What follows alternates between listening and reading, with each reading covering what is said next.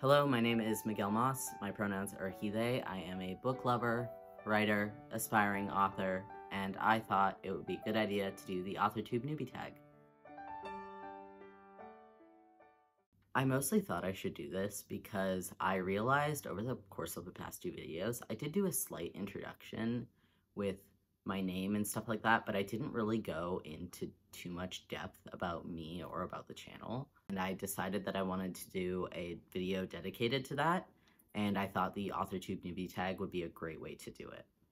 I have seen a bunch of videos, and a lot of them have different questions. Like, there's the 1.0 and then there's the 2.0, and it seems like others have their own set of questions. So I ended up just gathering the ones that made the most sense for this video and kind of came up with a few of my own, and so we're gonna go through that list. I have my laptop next to me over here on a desk that isn't actually a desk. It's a big storage case that's empty but used to be used for vinyl records. I have my laptop over there with the questions on it, so if you see me looking over there, I'm looking at the questions.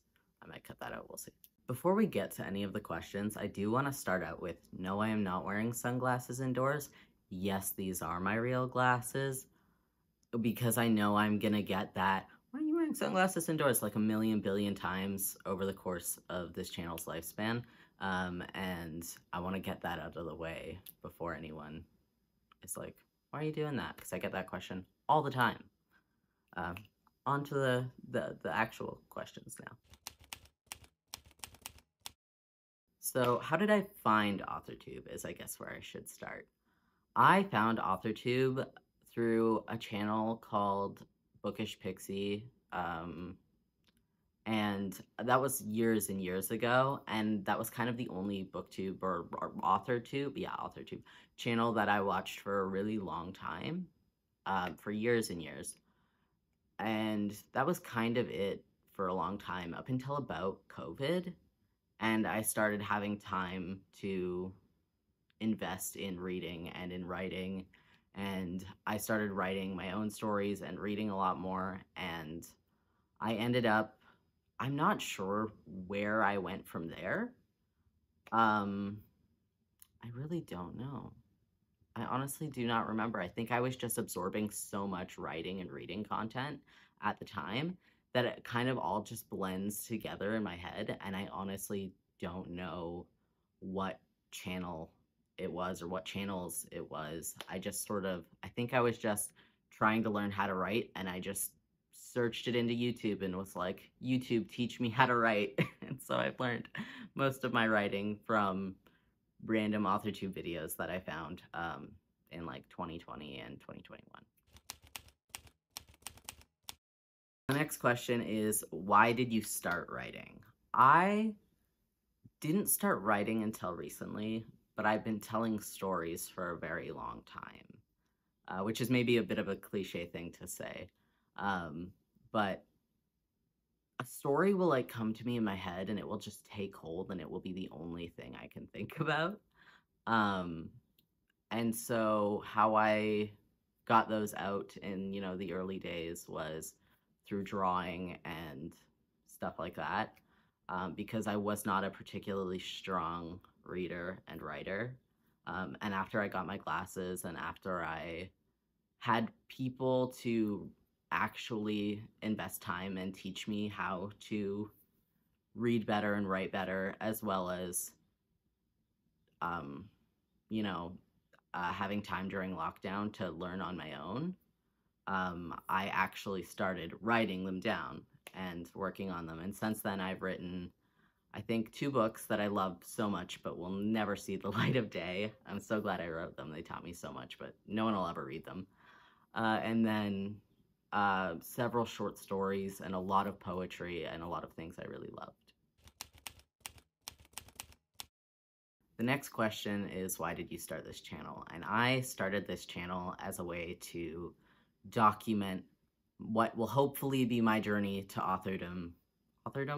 I don't know, one day. And also to document the road to get there and all of the things I find that I love along the way. I didn't realize that this was my dream until very, very recently, which is hilarious because it was always the thing that I loved the most, but I didn't really see it as something I could do until I started doing it seriously.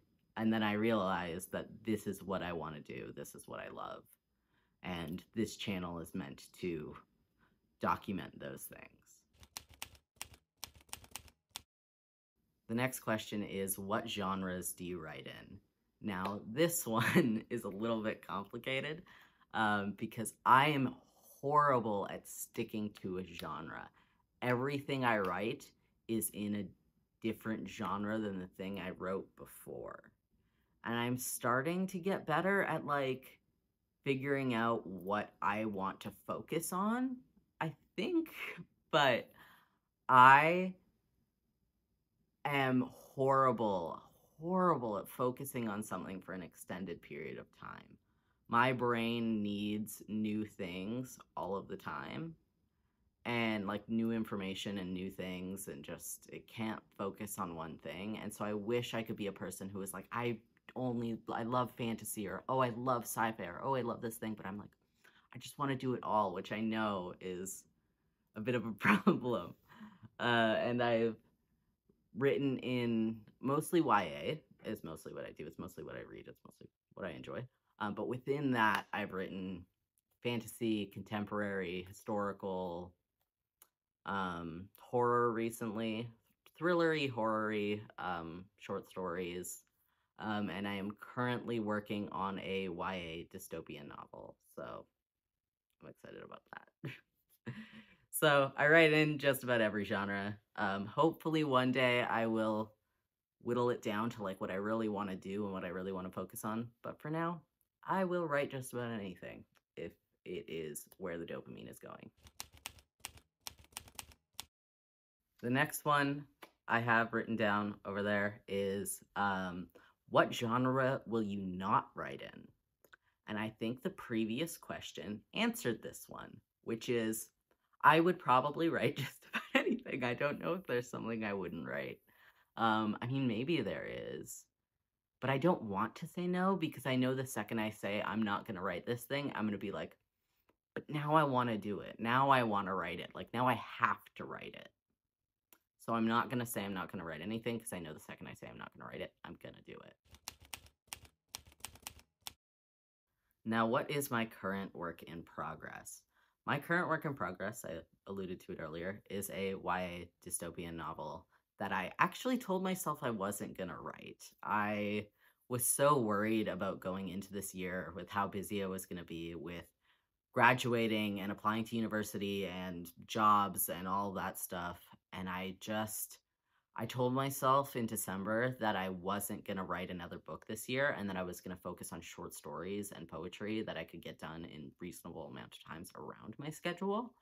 And I think that lasted 2 weeks before I was looking back through my old notes for story ideas and I saw this one and I was like, but I couldn't make it, but I could do it, right? And so here we are, and I'm writing a YA dystopian novel. It's my first dystopian novel that I'm working on, and I'm super excited to see how it goes. I kind of don't know what I'm doing, but that's kind of how I do everything, is I figure it out as I go. It currently doesn't have a name yet, and I'm still working on trying to get that figured out. I'm so bad at explaining the things I'm writing if I'm not reading it. So I might just read it, like read this little short thing I've written for it, because I've tried a couple of times to explain the thing to the camera, and I get a camera put in my face and I get nervous and I don't talk it, so I might just read it. Okay, I'm gonna try and read this little blurby thing I've written down. I am not the best at reading out loud. I'm a lot better at reading in my head. So I'm going to try my best. I might have to try this a few times. 18-year-old Alexander has spent most of his life looking over his shoulder. By the time Alexander was old enough to know he was a seer, he already knew it was something you didn't talk about.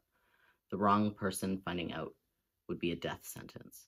The first seer was probably born in a hospital with parents who loved them, just happy their little bundle of joy was healthy, or at least that's what Alexander would like to think. Their parents would not have known they were a seer until they were old enough to speak. It started with stories in local papers of children telling their parents not to go to work that day, only for their office to burn down, or tell them that buying lettuce was a bad idea, only later to find out that there had been an E. coli outbreak. Then they started predicting the stock market, presidential elections, the outcomes of wars, and even assassinations. The first laws making seeing illegal were passed after only 10 years, and by the time the oldest seers had turned 20, seeing was punishable by death in most of the world. The problem was that it's almost impossible to tell a seer apart from another person. People began turning each other into the government. Neighbor turned on neighbor, parent turned on child. Alex was always grateful. His abilities never stretched past seeing more than a few hours into the future. That is, until he sees his family's murder and must track down the killer while running from the law. So yeah, all of that is subject to change. That might not be exactly what it ends up being, but that is basically the vague idea of it for now. And it's an idea I've been sitting on for forever, and I hadn't necessarily done anything with it for a long time. Like, I think I wrote the outline and plotted it out like 5 months ago, and then just sat and didn't do anything with it for a while. And then I looked back at it and I was like, actually, this is a lot better than I thought it was. So why not write it? The final question on this list is, what are my future publishing goals? Do I want to be published? Do I not want to be published? Do I want to be traditional?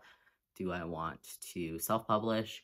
And for a long time, I thought I wanted to do traditional publishing. That was the goal for a very, very long time, because I have a lot of really bad anxiety, and I was so afraid of dealing with the more businessy side of self-publishing. And so I thought, I'll just go traditional. I'll just do traditional so I won't have to think about it. And when I actually looked into it, I surprisingly really enjoy the business side of self-publishing, along with the writing. And I realized only within the past few months that self-publishing was what I wanted to do, and it's the goal, hopefully. Maybe not with this book, but maybe with another one. I mean, hopefully with this book. But even if it's not this book, even if it's a different book, that's the goal, to one day be self-published and to hopefully have a long career in self-publishing one day, eventually.